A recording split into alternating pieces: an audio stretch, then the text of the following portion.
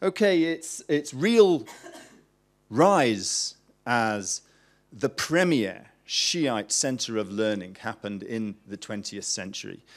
In 1920, Ayatollah Abdul Karim al-Ha'iri, who was one of the major Ayatollahs and scholars in Najaf, and was Iranian, part Iranian by family background, decided that he wished to re-establish the seminaries in Qom. And in 1920, he personally moved him and his entourage.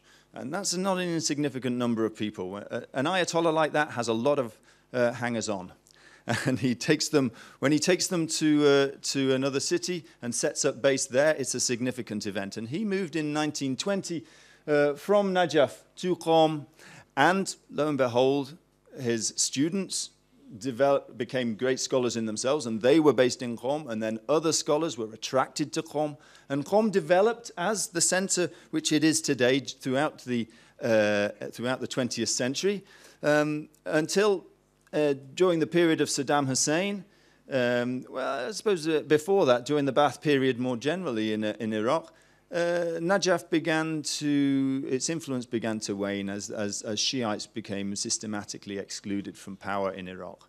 And the seminary system in southern Iraq suffered under the discrimination against the Shia during that period. And Najaf began to wane as a center. And this was a great opportunity for Qom, which developed a real identity of its own during the 1950s, even more so during the 60s and 70s, such that it really overtook Najaf. And if we're talking about today, I mean, the seminary system in Qom is probably 3 or 4 times larger than the seminary system in Najaf. That doesn't stop the people in Najaf thinking that Qom is actually a rubbish place to study. If you want to do proper Shiite studies, you've got to be in Najaf. And it doesn't stop, the people in Qom lording over the people from Najaf to say, your system is just a shadow of its former glory. We are the new kids on the block, new kids in terms of the length of Shiite history, and we're the ones that really control that we are the powerhouse of Iranian intellectual and Shiite intellectual development. So there's enormous rivalry between Qom and Najaf in the tradition which of all university cities. They always have to have a rival of some description, and Najaf and Qom are no exception. So Abdul Karim Ha'iri from 1920 onwards develops Qom, invests enormously in Qom, and there is a series of great scholars after him, some of whom we'll meet on our tour, or at least we'll meet the record of their influence on the city of Qom as we move across. As you move down from Tehran to Qom on this highway called the Persian Gulf Highway, which runs from Tehran all the way down to the Persian Gulf, you travel through desert, quite remarkable desert scenes and very interesting geographical features of which I know absolutely nothing, but always strike me as particularly beautiful as I move from Tehran to Qom. Tehran is around about 1,700 meters above sea level. Qom is around about 1,000, just under 1,000 meters above sea level. So you're going down about 1,000 meters, so around about 3,000 feet from Tehran down to Qom, and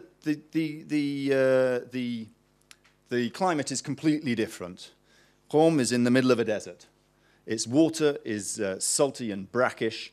Everyone jokes about the quality of tea in Qom being very poor because they make it with salty water. And as you approach Qom, you go past the Hawza Sultan on the left-hand side of the highway, which is this huge salt lake, which is just a huge expanse of land about that deep in crystal salt, which you can walk through and covers your feet. It's an amazing geological feature.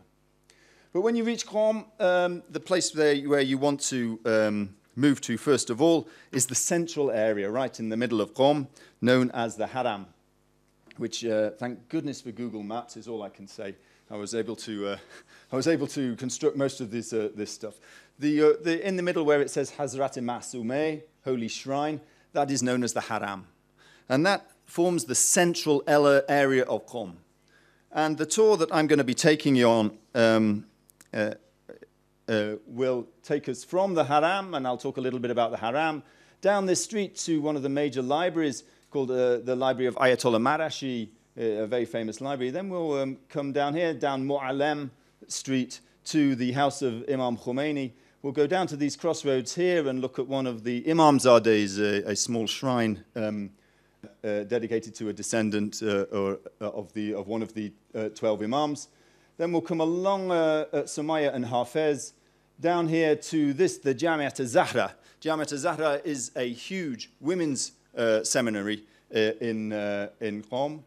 I'll take you to Mufid University just south. This is a very interesting institution which is a fusion of university system and seminary system, and be able to talk a bit about that. We'll return up here and go along Boulevard Amin. We'll stop just here where the red line stops and show you one of the seminaries there, and we'll have a look at the Musalla-e-Quds. I thought that was appropriate since we're in Jerusalem, that we should see the Musalla-e-Quds. We'll visit one Ayatollah's offices here, and another Ayatollah's offices there, and I'll tell you a little bit about the Ayatollahs. A library here, and then we'll return to the Maidan, the central Maidan of the Haram, that meaning the square of the Haram, and I'll talk a little about the Hausa offices and the attempts to reform. And if we have time, I'll take you out of the city, south to the Jamkaran Mosque, to give you a flavour of just here, a flavour of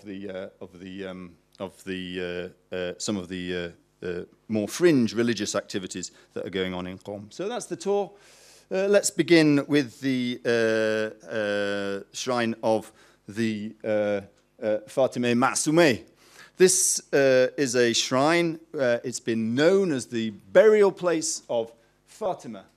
Not Fatima, who was the daughter of the Prophet Muhammad, but Fatima, who was the daughter of the 7th Imam, who died in Qom on her way to visit her brother Ali Aridda, the 8th Imam up in Mashhad, who was unwell, and she fell ill in Qom and passed away there on the way up to Mashhad. And a shrine developed around her. And the shrine, the tomb itself, dates from around about the 13th century. The dome is Safavid, because, as I said, during the Safavid period, that is from the 16th century onwards, much money was ploughed into Qom, and Shah Abbas II, one of the Safavid Shahs, is buried in the shrine itself. And so since the death of Ma'soumeh, so that's early 9th century, 816. So since 816, when she died and was buried there, this has been a center of pilgrimage. The minarets are Qajar. That means that they're 19th century minarets. The dome is Safavid, and the tomb inside is 13th century. So you can see how it's grown over the centuries. And it received much money in the early 19th century. And Fath Ali Shah, the first Shah of the Qajars, who reigned from 1794 up until 1835, decided this is where he wanted to be buried. And his tomb is also inside the Haram area. So that's the area of the Haram in the center there. Another picture of the Haram courtyard there, as you look through one of the gates leading into the Haram area. Non-Muslims are supposed not to be permitted to enter the Sahn, the courtyard of the Haram, but to be honest, it depends what day of the week you go and who happens to be the guard on the door, because sometimes I've been turned away and sometimes I've been let in. And even when I've worn my scruffiest clothes, I've still been turned and tried to blend in with the Iranian populace. I've still been turned away. So there's no rhyme or reason to it, to be honest. This is an aerial view of the haram, and it's a fantastic complex, really.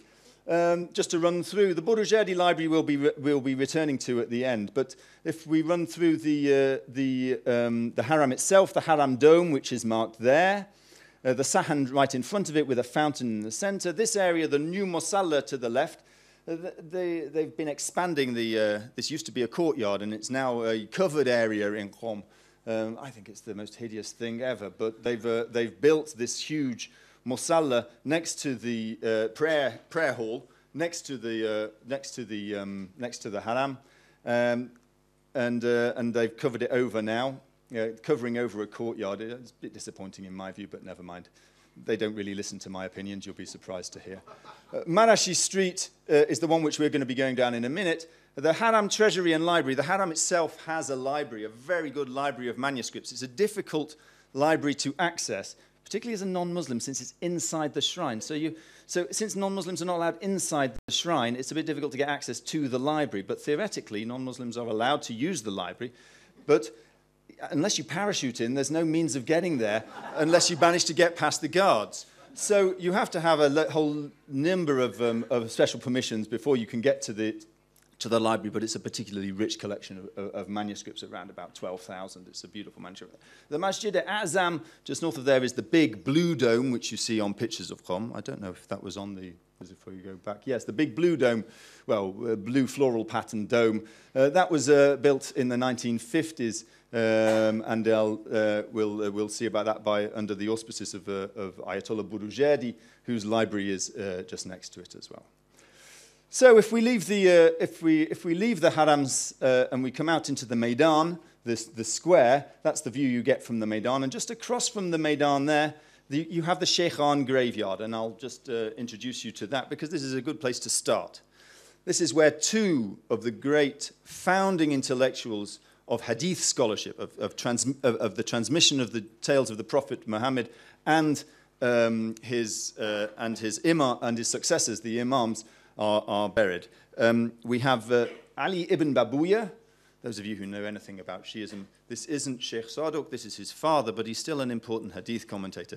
So Ali ibn Babuya is buried there in the center, and Ibn Qulaywa, who is also buried there, and they have their, and that's in the Sheikhan, the two sheikhs graveyard. The Sahne Haram, which I mark there to give you an idea of the distance that we will travel across the Maidan to that. This is what it looks like as you approach it. I apologize for the quality of some of the pictures on this. First of all, I'm not a great photographer. Secondly, I'm not particularly technologically sufficient. And when you put these two together and put a PowerPoint, the results cannot always be totally satisfactory. But I hope you get the idea. As you approach the Sheikhan graveyard, you have graves and memorials on the outside of people. It's an expensive place to die, actually, Qom, and an expensive place to be buried. It's a highly prized area in terms of your fate in the next life if you manage to be buried in Qom. So it's not cheap. Large numbers of people who were martyred in the Iraq War are buried in Qom. Because of the religious significance of their death. This is the only picture I could get of the inside, which I downloaded off the internet. I don't have a picture that I took myself of the inside of the Sheikhan Maqbara, the grave site, you might say. And unfortunately, you've got Ayatollah Khamenei in the foreground because it was taken during his visit to the Sheikhan. But I thought it was a good view of the tomb behind, and inside that tomb there are two grave sarcophagi to the two sheikhs. Coming out back into the Maidan where we are now, on the right-hand side, you see the gold dome. On the right-hand side, on the street level, you'll see a small blue archway. That is the entrance to the Fayziya. The Fayziya is the oldest and probably most important madrasa in Qom.